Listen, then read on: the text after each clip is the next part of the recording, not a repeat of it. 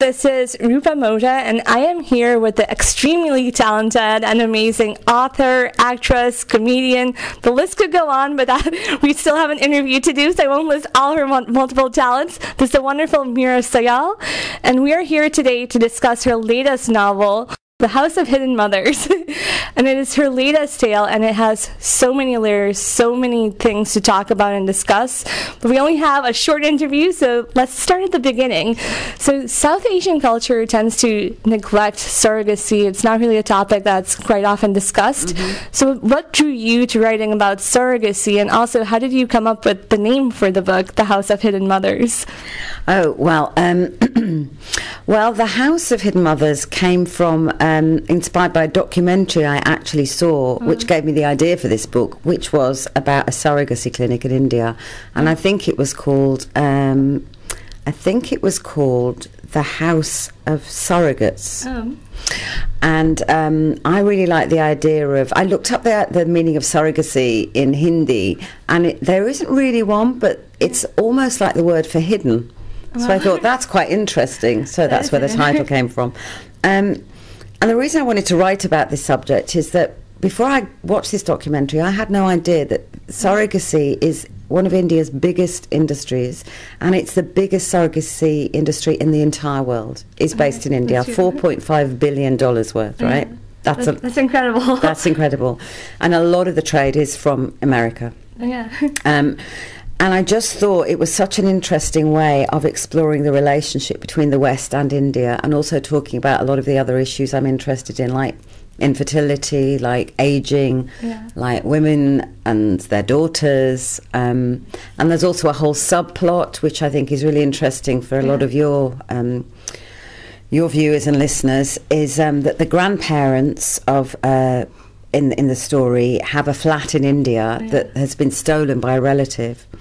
And that's happened in my own family. And they spend years and years trying to get this flat back. And I know this is a really common NRI issue as well. So, and as an attorney, I was drawn to that storyline too, because I'm also an attorney. So reading about the litigation process and the corruption and all these other layers that encompasses, it seems like such a simple topic that, oh, the relative stole your flat, but the way you wrote about it, all the layers you brought out was incredible. So did you also have to research the legal side, or is it because you kind of had the personal connection that you knew how the process would go? Yeah, I just had to look at my parents' records. I mean, you know, early on in the book, there's a whole list of about 15 things of various delays over the years, and they are all true. They're all stuff that happened to my parents. That is incredible. Yeah.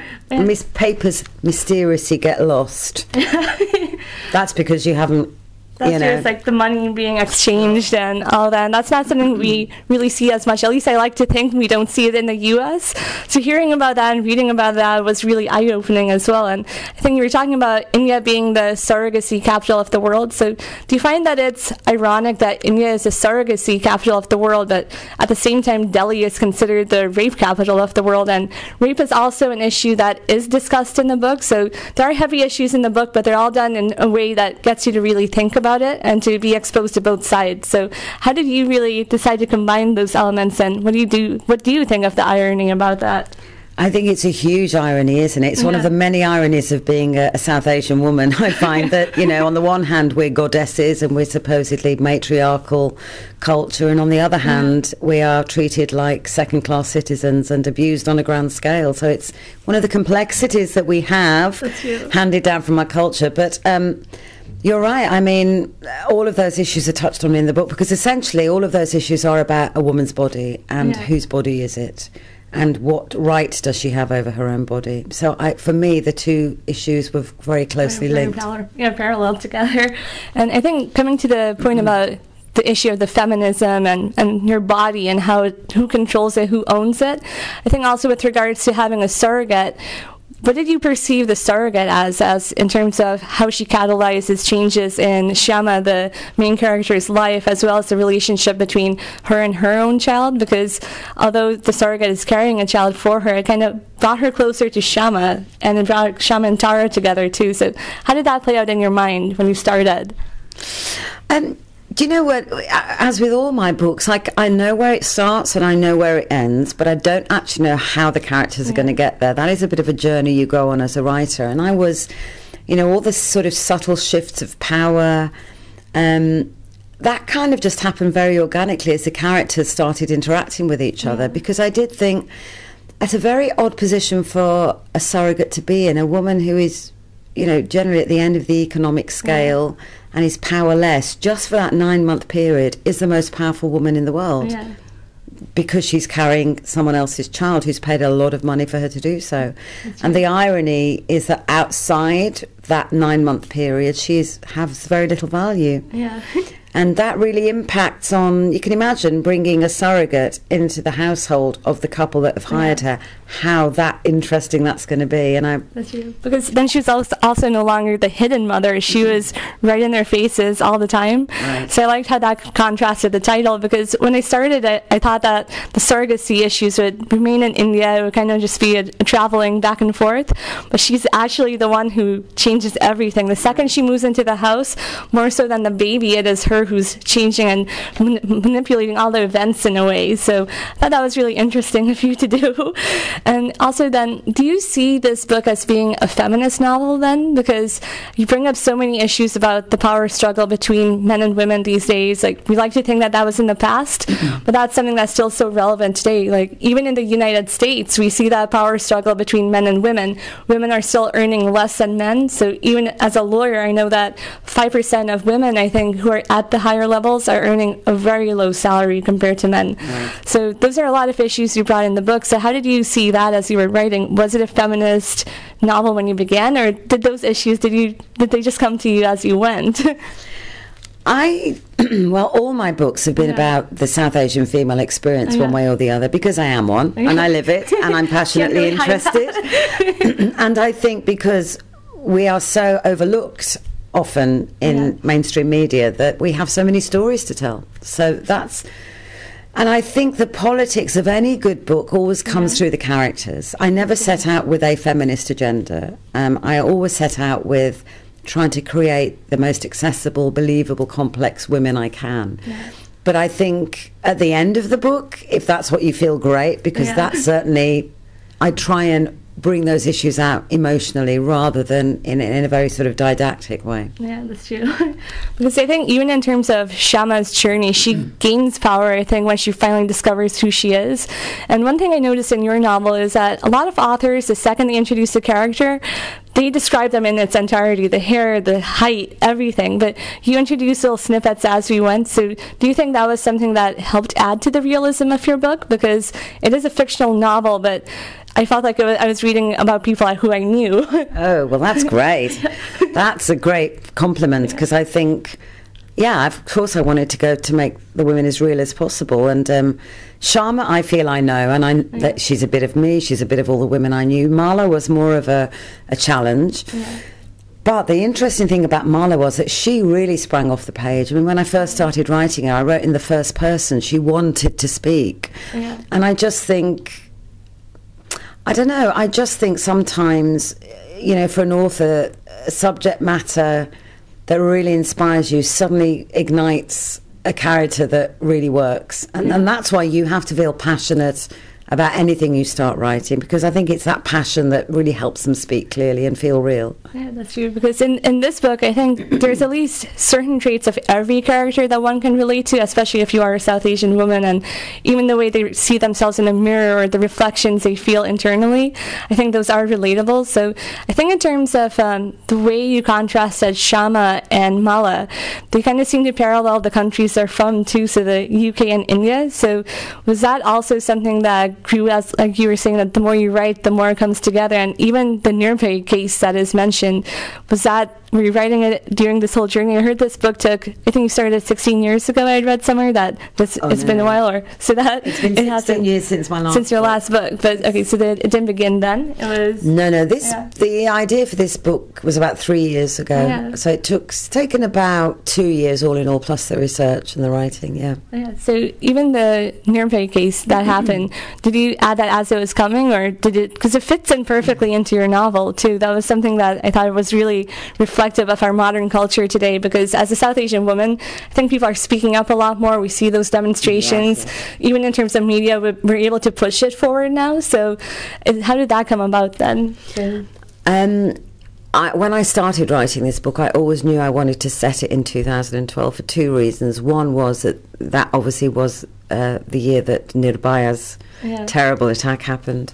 But also it was at a time when the surrogacy industry wasn't regulated, because I believe there is a bill going through Parliament now, or that maybe is even in force, that has begun to regulate the industry. So I always knew I would set it at that time. But there was no way that I could probably start a book without reflecting the Nirbhaya case in some way, because it has been so huge.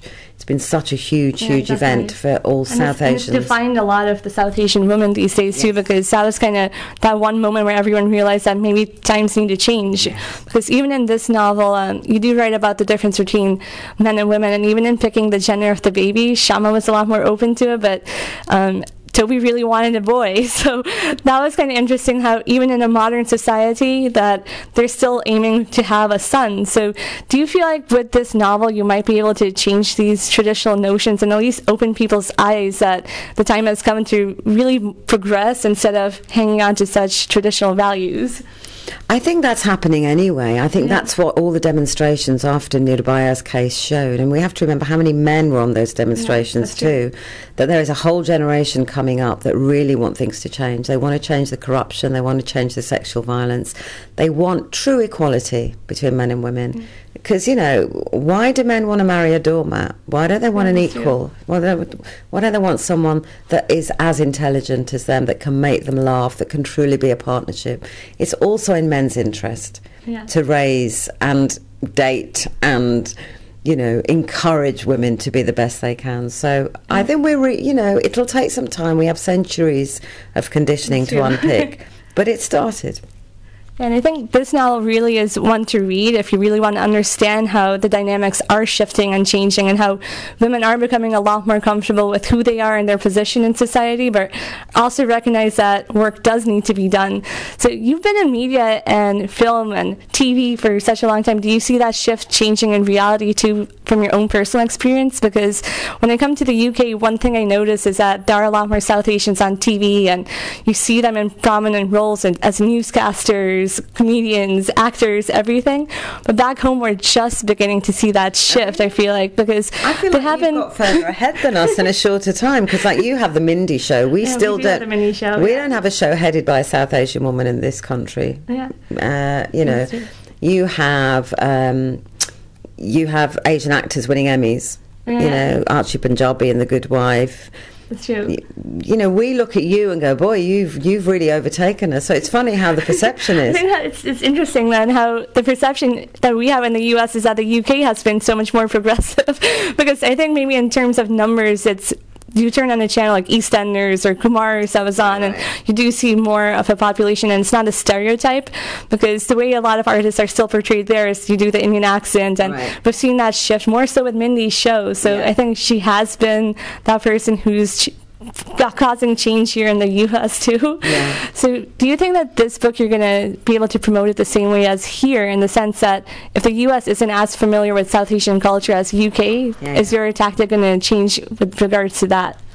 I think it'll be more of a challenge. I mean, obviously I'm more known here, although I am appearing on a big series on HBO soon called The Brink with Jack Black and Tim Robbins. So that might, I think that will definitely earn you an Emmy. I'm going to call it right now. I think Meera Syal is going to win the Emmy for that. Not with the size of role it is. You know, it's my first ever job in the States, but I was lucky. All my scenes were with Jack Black, so that was pretty cool. It's going to be slightly more different. I don't think more difficult, maybe, because surrogacy is such a hot topic in the States, and because my other two books were only set in Britain, but this one is set in India as well. And I think the US audiences seem to understand India more, weirdly, than British Indians. So I think that it's a lot more accessible, this book, than the last two. So I'm hoping, you know, American audiences will take to it too. So what do you feel about the stigma that's still associated in South Asian culture with using these non-traditional means? Because do you feel like that's something that people really need to open up to and speak out more about? Because I think even if some of the stars, like Shah Rukh Khan recently used a surrogate, and that's bringing him back to the limelight. So what do you feel about those issues? Well, you know, the fact is, not only is it going on, but India is the world centre for surrogacy. So it's kind of crazy it's not being discussed, because I think it is totally pertinent. I think that really still ties into the novel as it being hidden. So exactly. I think this is something that will bring it out a lot more.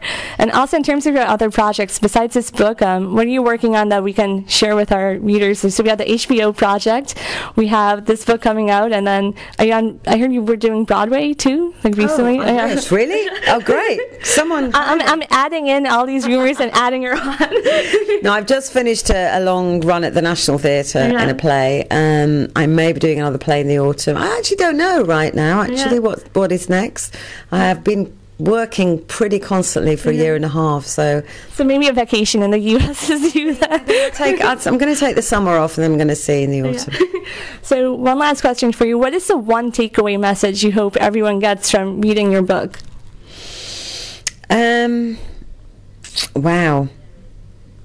I think that, every issue that you think is black and white is really not. It's shades of grey, and it's complex. And I hope after reading the book you will really have got inside the heads of two really extraordinary women. Yeah, definitely. That's wonderful. And thank you so much for granting us this interview. You've been one of my favorite interviewees so far because you're so wonderful and intelligent and amazing. And thank you for being a role model for those of us in South Asian media and culture too. So thank you for everything. Thank you. My pleasure. Thank you.